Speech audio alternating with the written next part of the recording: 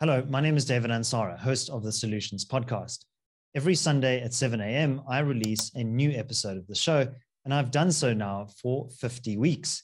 So in order to commemorate a year of the Solutions podcast, I thought I would look back on some of the highlights of my discussions and identify some of the key themes that have emerged over the last year.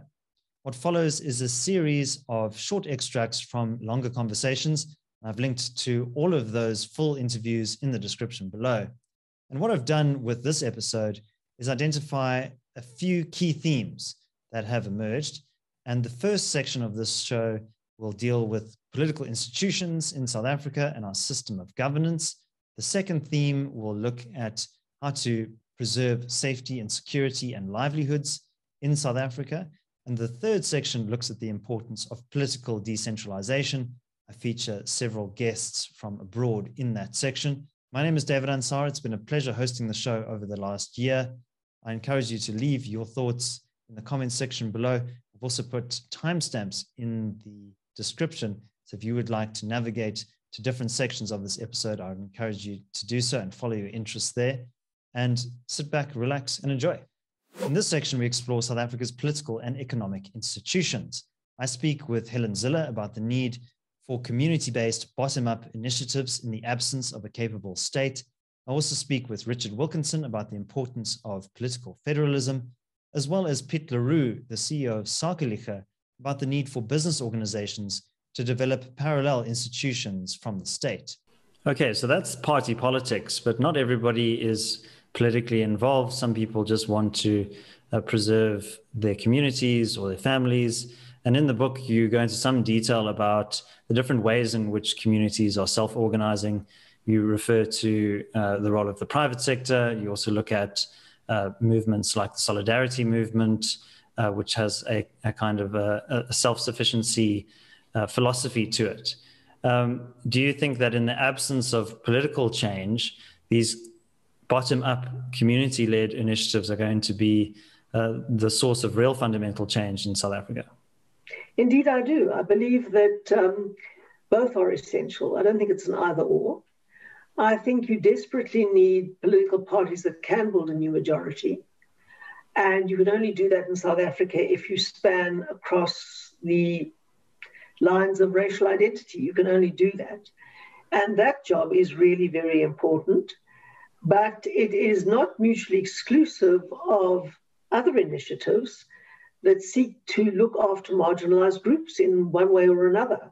And they have been very successful and have done an enormous amount of work, good work, in a context of an increasingly failing state. And the tragic irony is that the people who keep on voting for the party that is leading us into a failed state continue to do so while expecting the private sector and others to pick up the slack for the state's failure.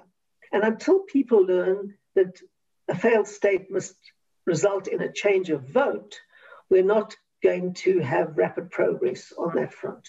Richard, underpinning our conversation today has been this assumption that federalism is a good thing, that decentralization is beneficial. But maybe some of our viewers and listeners don't share that assumption. Why do you think that this idea of subsidiarity or devolution of power is an important one? Yeah. And how is it related to democratic governance? Well, I think it's important because it allows for a pluralism of views to be expressed in a democracy. And it allows for your country to effectively develop on a number of different screens, and you can see things on a split screen basis. South Africa has been dominated by one-party rule for 30 years. And so the only province where there's been any alternative has been the Western Cape. And I think that's a pity. You know, I would have liked to have seen the IFP govern KwaZulu-Natal and to see the DA govern the Western Cape and Gauteng, and maybe there could be another party somewhere else. And then you could have a situation where there can be experimentation across large sections of government. It's a pity that the provinces aren't afforded more power. And it's a pity that the DA isn't doing more on the legislative front. Because, right the way across government, we could be governing in a slightly different way in each province, and we can see which one works best. We've got a national education curriculum and a national matric exam. I don't think that the Western Cape has really taken this on. It would be a lot of work, but why don't we have different curriculums in different provinces with different exams? I mean, do we have to follow a one-size-fits-all approach? If we were to change the blood alcohol level in one province, could we then not measure what impact that has on road traffic fatalities and on the burden on the healthcare system?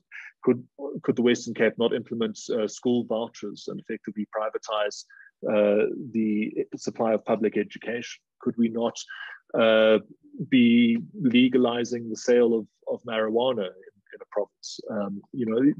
These are all interesting questions. And I think it would provide greater texture to the national debate, and it would allow people to discuss public policy more rather than discussing the same old tired themes in South African politics, which is basically identity politics and corruption. I think that's a bit stale. I think it would be nice to have a vibrant democracy with a diversity of public policy options on offer. Yeah, Richard. I mean, I think something else that's interesting to observe is as ANC governance continues to fall short, you're having, particularly at the municipal level, communities starting to take control over the basic administration of the state, waterworks, electricity distribution, etc.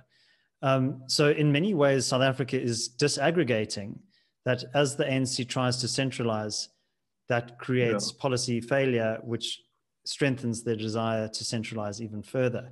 So, I mean, there are also other forces at play here where there is a natural tendency for governance to be breaking down and communities taking matters into their own hands. I mean, how do you see that playing into this discussion?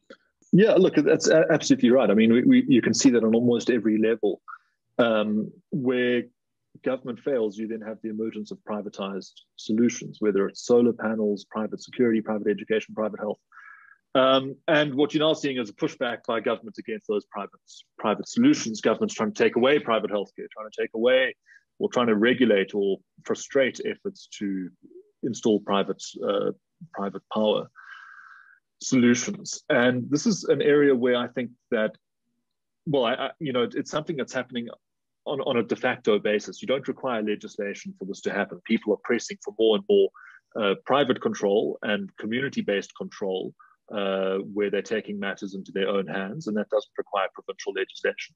But I do think that the Western Cape province should be trying to take control of the legislative agenda so that they can protect the private sector. It requires, you need to be an expert in the different sectors to be able to speak about it fluently. But for example, pharmaceuticals, what is the situation there? Are the pharmaceutical industry over-regulated? Is the education sector over-regulated? How difficult is it to start a private school in South Africa? When it comes to agriculture, is agriculture over-regulated? The tourism industry seems to be subjected to draconian rules and regulations. A big one is disaster management. Disaster management, believe it or not, is a concurrent function of government. So the National Disaster Management Act exists and was used by the president to impose all of these lockdown conditions. There is no Western Cape Disaster Management Act, which I think is a huge failure. And I would have liked to have seen a Western Cape Disaster Management Act conflict with national legislation, potentially, not necessarily, but potentially prevailing over national legislation, so that you can protect the private sector, so that you can have the private sector enabled to effectively come up with solutions in the absence of government performance. And that sadly hasn't happened to the extent that I would have liked in the Western Cape. I think what businesses should do today is not entirely novel. In fact, we should just reapply some of the tried and tested principles of institution building. We are used today, yes, to the modern state as we have come to know it in the last century or two, very centralized, does not, at least on paper, allow for negotiation with private entities or private enterprises, wants a monopoly on power. And that's all good and well on paper. But in practice, sovereignty sovereignty on paper looks good, but in practice, institutions can be built, they can be reformed, and they can operate in parallel. And so this is where I think the strategy for businesses working together today should be. It should be to firstly reform the institutional environment where possible. Secondly, state-proof or protect its members against the remaining harmful interventions of that institutional environment.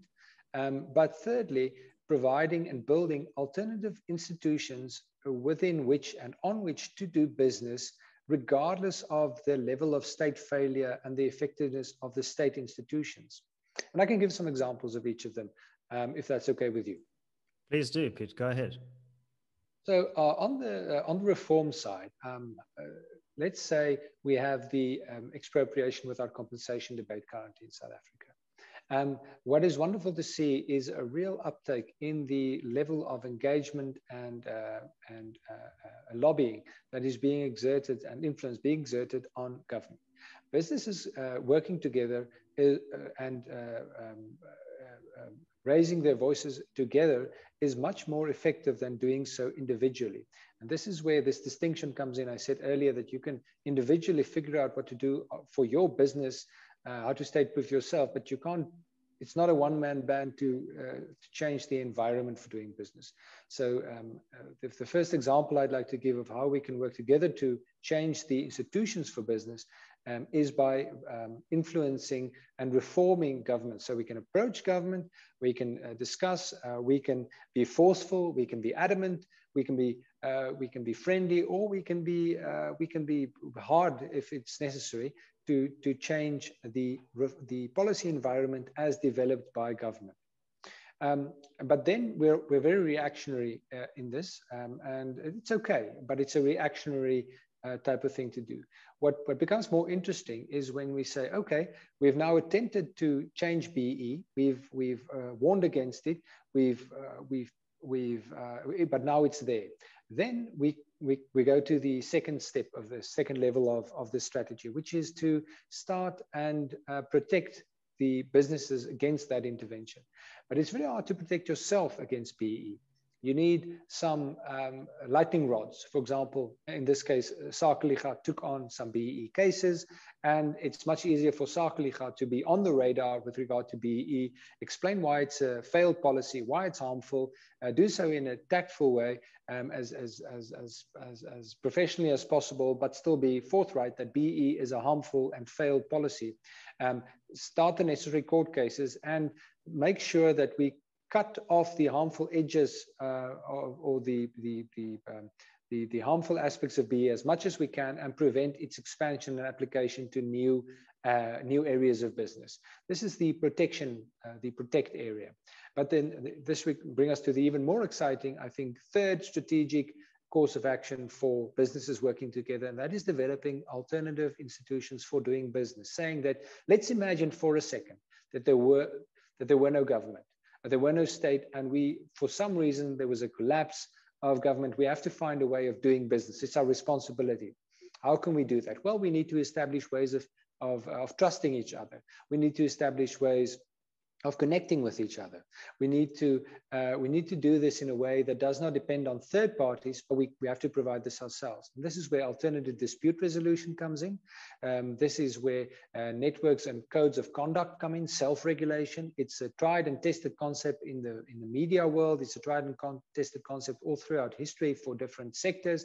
But again, I think it becomes more and more relevant as the state becomes either more hostile or less able to provide the institutional environment in which we should operate.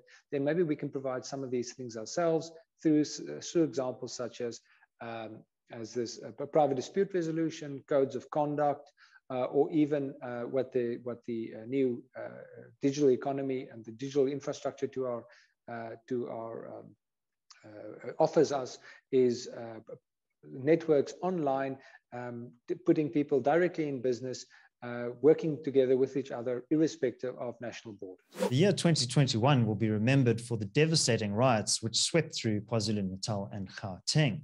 This prompted me to discuss issues of community safety and security. I spoke with Gideon Joubert, Ian Cameron, as well as my former colleague at the Center for Risk Analysis, Frans Cronje. Gideon, you do a lot of work with these kinds of community policing forums and other groups. Obviously, people need to go back to their normal day jobs, their day-to-day lives. But there seems to have been this kind of new emergent energy that has bubbled up from the bottom. But how do we now create more sustainable institutional structures around what developed last week? So if you think about, let's just talk about the concept of policing in isolation quickly. So if you go back to the original Peelian principles of policing, originating with Sir Robert Peel in the early 19th century, when he was tasked with essentially reforming the London Metropolitan Police, specifically due to the fact that such low levels of social trust in the police existed, it created its own crisis. And he had a wonderful list of about 9 or 10 principles, one of which is you can only police a community with its consent. But one of the other principles was that a police officer or police official is nothing other than an ordinary citizen who merely concerns himself or herself with the duties of enforcing law and order on a full-time basis, and therefore has professionalized it for remuneration. Their rights and privileges are exactly the same, except that due to that specific concern, they are obviously granted additional powers that normal average citizens do not possess, who do not concern themselves with those tasks. Now, that is the essence of community policing. And I think what we've seen here is we've seen the complete failure of centralized structures.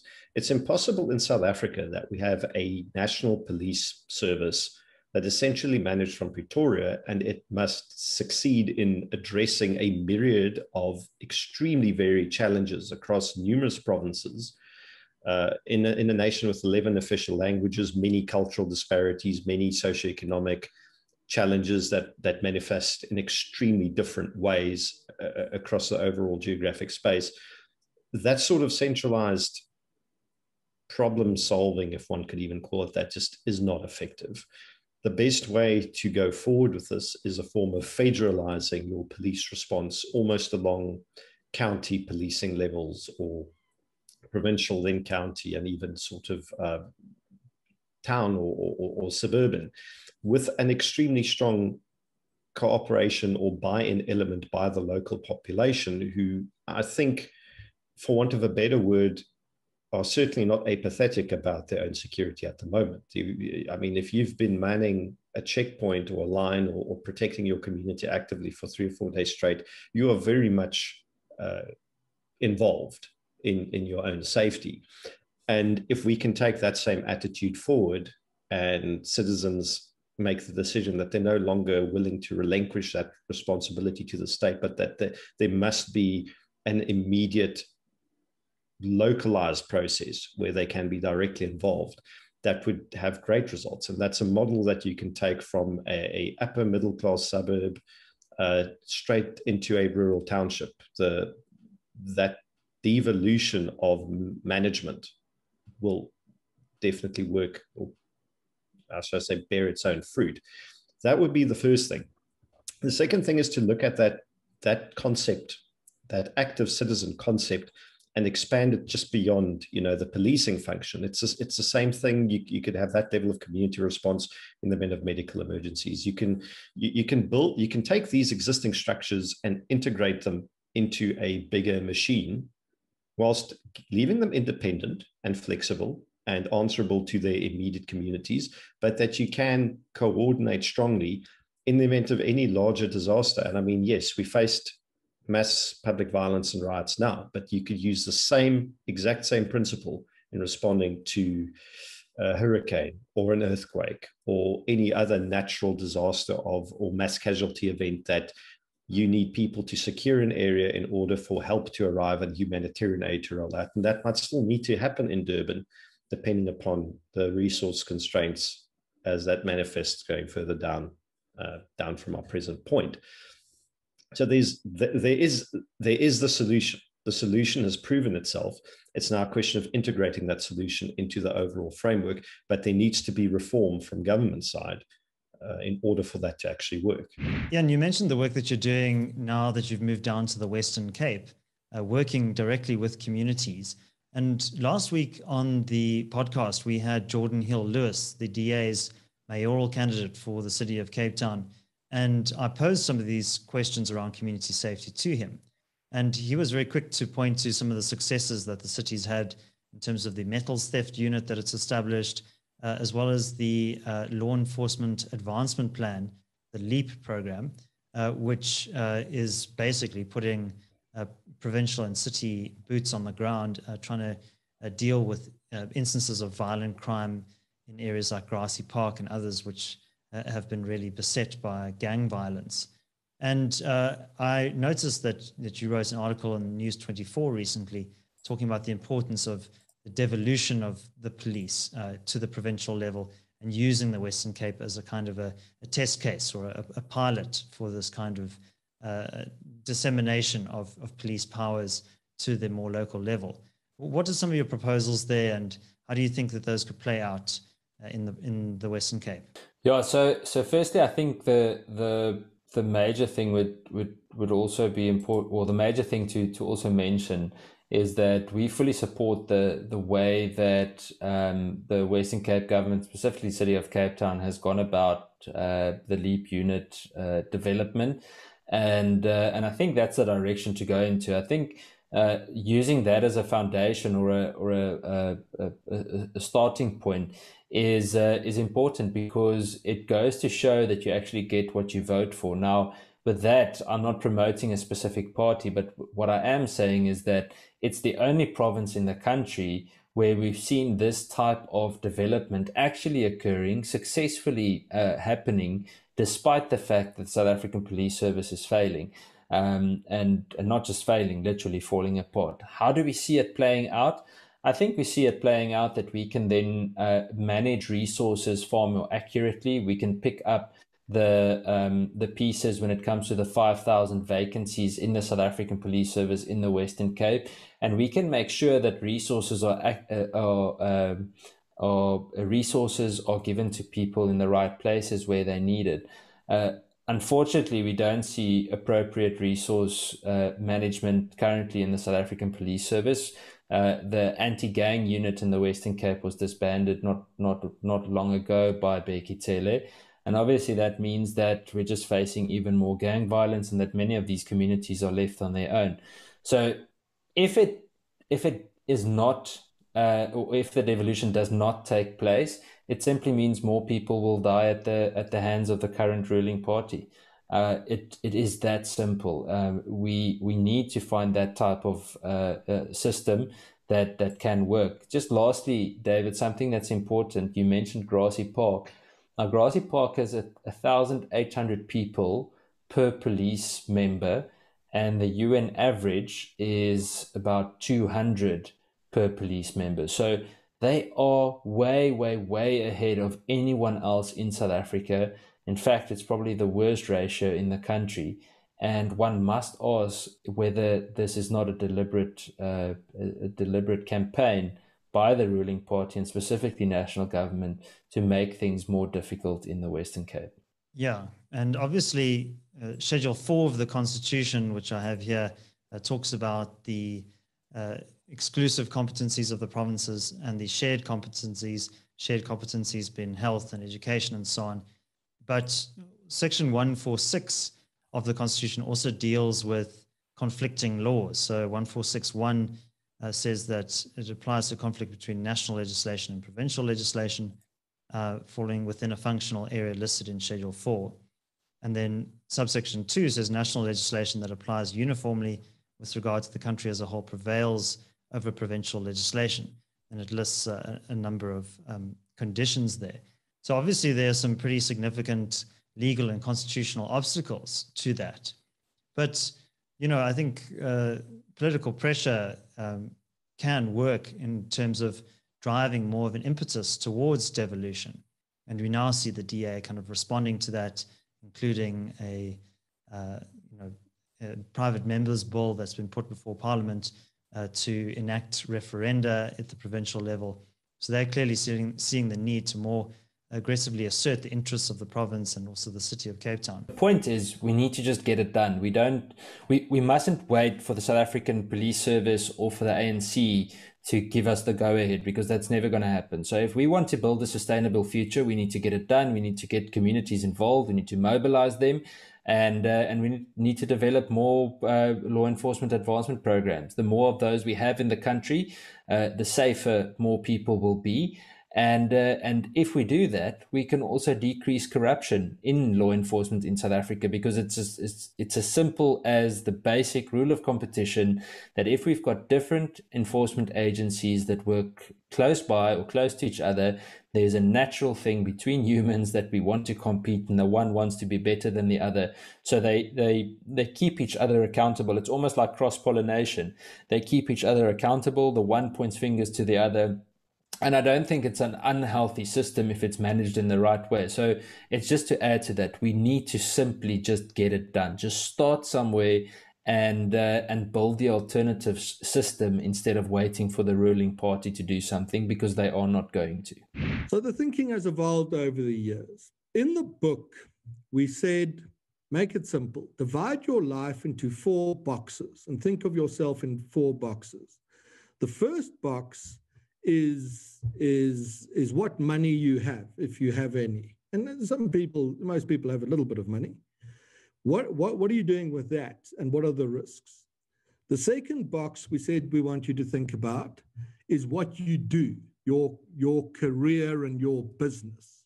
Where do you do it? How do you do it? And can you do something else? And, the risk we sort of flagged, we'll go into the detail now, is, if you worked only, if you had a business that contracted only to the state, we'd say that you've got a problem. If your business is entirely invested in fixed assets here, we'd say you're running a risk. Third thing we asked you to think about is where in the world can you be? Are you stuck to one place, or can you move? And that might mean moving from Gauteng, as Johannesburg crumbles, into the Cape, that might hold up better. It could be moving to another part of the world. Do you have those choices? And the fourth box we asked you to think about is your children, because your children matter to you, and that they have a future is often very much more important than whether you have a future as a person. And are you preparing your children to be globally competitive in the event that South Africa is not, it mustn't be their only option? And we understand completely that it's tough to cover all those boxes for any family. But the advice is create as many choices in each box as you possibly can, because the more choices you have, the more robust you're going to be. If you have no choices in any of those boxes, you're stuck in the north of Johannesburg. You contract to a government department or agency. You can never leave or go anywhere else. All the money pension you have is here and in the state, in the rand, in the country. And your kids' only option is to follow in your footsteps. That individual's running a very high degree of risk, that if South Africa goes wrong, their life experience is going to be very harsh. If you become something else, let's say you are able to save a bit of money and go for some diversification. We don't give financial advice or investment advice, none, ever. We give strategic insights. Go talk to your advisor and they'll give you some ideas. Make sure your kids are as well educated as they could ever be, so that that's a good investment for your South African rands, so that they do have the option to be competitive in the rest of the world. If they get the chance to travel after school, give them the opportunity. If they can go and work overseas, gain some experience, they can come back. Your business, try not to be dependent on large corporates and government work, or overly dependent on fixed infrastructure in the country. The ideal is a business that can work for clients here and around the world, and a broad spread, so that if a large corporation comes to you and says, well, your BE figure's not up to standard, we're booting you, that's not the end of you. Or the government says we've run out of money now, or says you must pay a large bribe, and you shouldn't do that. Then you're free. And that, where in the world can you be? Do you have to be in one location? Can you start making a plan to change location and get yourself into a community that understands that as the state retreats, you in that community better be prepared and willing to take on what were its functions if you are to become a robust community. So that's what the advice later became.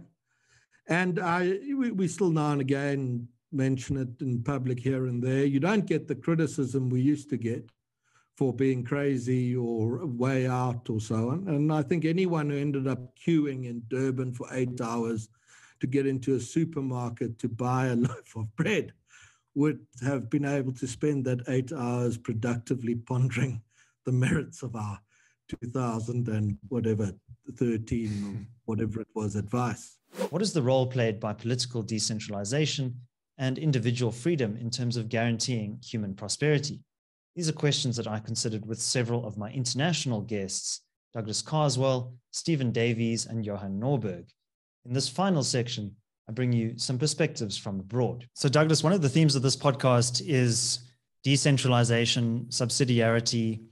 And in South Africa, we have many harmful economic policies that emanate from the center, from Pretoria, which inhibit economic activity. And we've had a number of people on the podcast arguing for greater degrees of decentralization to counter that. What is your view on the importance of devolving power, and how does that practically work, and what is the effect of that? Decentralizing power is absolutely critical for any society to be successful, whether it's a small society like Switzerland, which has different cantons that make policy autonomously, or at the other extreme, the United States of America, which is a United States of America. Each state has tremendous autonomy. Whether you're big or small, having regional autonomy is critical. And the reason why it's critical is because no one group of administrators ever knows enough to know what the future looks like, and therefore never knows enough to get regulation and public policy right. If you allow different parts of a country to do things differently, you get innovation. And in getting that innovation, you get to replicate what works. Take, for example, the United States response to COVID. We've had, in effect, 50 different responses to COVID, because outside federal buildings and airlines, depending on which state you're in, you've had different mask mandates, different requirements to do different things, different social distancing measures. And the rest of the United States can see that and can work out what works. But in a country like the United Kingdom, where you have an incredibly high degree of centralization, you never get to see what works. And so errors go undetected and mistakes are piled upon mistakes. And it's not just in tackling COVID that you see this. Centralization means that you get public policy errors in all areas of policymaking. The real success for a successful, the key for success in any society, I think, is to disperse power outward and downward. That means regionally, but also amongst competing institutions. It's no coincidence that in South Africa, you traditionally had, I think, the court located in Bloemfontein and the parliament located in one area, and the government, the executive, located in another area. That dispersal of power may have been more theoretical than practical, but I think it's incredibly important that South Africa returns to that tradition of dispersed power. The great success stories in human history are those body politics that are able to ensure that no one faction has absolute control. It's particularly important, I think, in countries where there are different traditions and heritages. I think one of the reasons why Uganda today, a country that I'm very fond of, is much more politically stable, is because although it's a unitary state with a high degree of regional autonomy now. The restoration of traditional rulers, the restoration of some of the rights of traditional rulers. I don't just mean the Baganda's Kabaka, but in Bunyoro and other kingdoms. The devolving of power and authority away from the administrative state in the capital Kampala to different regional groups. I think this is key to explaining why Uganda is a much more stable political country, giving different South Africans greater control over what happens in their locality, their neighborhood, their town, their city, their state. I think that's the key to a harmonious and successful society. If everything's run by a political elite in Pretoria, or everything's run by a political elite in Washington, DC or London, the stakes become far too high for everyone else in the country to not have political power. And politics then becomes a very dangerous contest for absolute power and control. Yeah, in many ways, that's a theme consistently in this podcast, is bottom-up solutions to some of the world's most intractable problems. And the opposite of that is top-down. And in many respects, I think the political rebellions that we're starting to see across Europe and elsewhere are a symptom of a kind of a reaction against this idea that, well, if you can just outsource politics to this bureaucratic elite, and then people who basically don't have the means to uplift themselves, they must just be wards of the state and must just subsist off of welfare and vote loyally for their technocratic masters at each election. Yeah. But I think that is a denial of and a misunderstanding of how democracy actually works and how politics is expressed at the ballot box. Yeah, absolutely. Basically, there's a very old word to describe people in that kind of relationship to their social superiors, and that's serfs. The idea is that you are, if you think about that approach to politics, what it does is to deny agency and therefore dignity and self-respect to ordinary people. You're basically seen as idiots who don't know what's good for you, whereas the experts apparently do, and who therefore have to be either told what to do, or if that's not possible, nudged into doing the right thing, using the techniques that Thaler and Sunstein sort of outline in their book with that name. And I think that's a profoundly illiberal and morally repulsive vision of politics. And it's not surprising this caused a huge backlash. Now, the problem is that the form the backlash has taken is sometimes the form of kind of highly destructive populism, in which you have people who have no positive policy agenda other than hostility to the elite. And then once they get into power, of course, it becomes very apparent they have no idea what to do, and they become part of the establishment themselves. The five-star movement in Italy. Yeah, precisely. Five-star in Italy is a classic example of that, and there are many other examples of it. Or on the other hand, you have demands for highly destructive politics, what you might call the moon on a stick kind of politics, of which I think things like the economic freedom fighters in South Africa are an example. Or you get the idea that, yes, you do need a reassertion of actual proper democratic politics, but this can only take place at the national level. Now, that's a very seductive route, because one of the things that people are reacting against is the tendency that you mentioned to outsource a lot of political debate and argument to experts who are actually very often at the supranational level. So what democratic electorates are told constantly in country after country is, oh, you can't do X because of some international agreement that the country they're citizens of has entered into. This was particularly noticeable in the EU, but you can see it all over the world.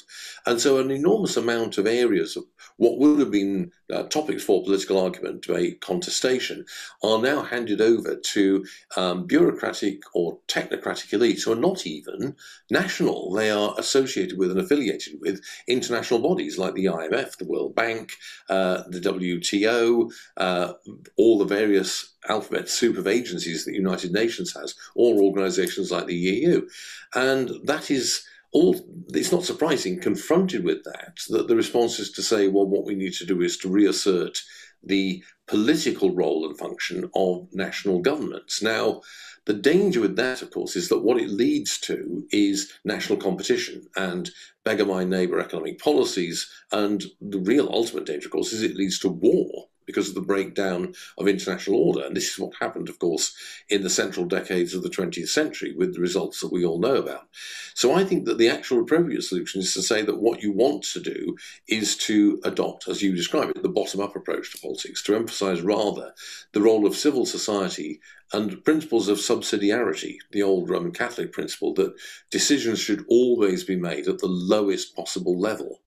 And also to emphasize the value of non-experts, of local knowledge, tacit knowledge, informal knowledge, as opposed to the credentialed knowledge of the expert class, the people with degrees from Harvard and Cambridge and Witwatersrand, Rand, if you want to think about it in the South African context and places like that. And, you know, also, finally, to constantly look for a system where the people who make decisions actually have, in Nassim Nicholas Taleb's expression, skin in the game. In other words, they're going to bear a loss if they get it wrong. One of the big problems with this technocratic politics is that the people who make decisions, they have no exposure to downside risk. If they make a major screw up, they get something wrong, they do not bear a personal cost, whereas they get lots of kudos and praise if they get it right. And that's not an environment that's conducive to good or effective decision making. And Johan, I was struck in your book by a theme that ran through it like a golden thread, which is that individual freedom leads to prosperity. And I'd like you to comment about that relationship between those two concepts, and why is it necessary for individuals to be free to pursue their own economic ends, and how does that help to benefit society as a whole? Because we don't know how to benefit society as a whole. And that's the problem with any kind of authoritarian leadership. It replaces a discovery process with the decisions by a tiny group at the top. And this is a historical fallacy that we've seen again and again. Any kind of enrichment is about learning something new, coming up with new ideas on how to improve a production process or how to produce something better, faster, or cheaper for others, and finding new markets for those products. And that, if you're looking for something, the best way of finding it is to set millions and billions of people free to go about and searching for it in their own way. And that's what we learn from technology history. Whatever you look at, it could be the invention of something trivial like the zipper or the bicycle, or something complex as a personal computer or an mRNA vaccine. It's a complex discovery process it's not a bolt of genius, and it's certainly not a committed decision. It's about thousands of people going about their own business, trying to find out a way of improving something. And then we get this process of clashes, combinations, trial and error, feedback from users and the market, and pushback and adaptation again and again. That's how we end up with something astonishing. And that's a reason why we need individual freedom, not because it's cute. It is, and it has the moral high ground, I would say. But when it comes to world history, its main consequence is that people will then do things that we couldn't have predicted. People will surprise us because they've seen things and they've experienced things and they have local information that we wouldn't be able to predict. And when they do that, they will stumble onto all the things that make our societies great. Thanks for watching this retrospective of the Solutions with David Ansara podcast. I've really enjoyed hosting the show over the last year, and I look forward to many fascinating conversations in the future. Please do join me for those. Also, if you're watching on YouTube, please like this video and subscribe to the channel. If you're listening on your preferred audio platform, please do leave a review there as well and share it with your friends or family who may find it of interest. My name is David Ansara. Until next week, take care.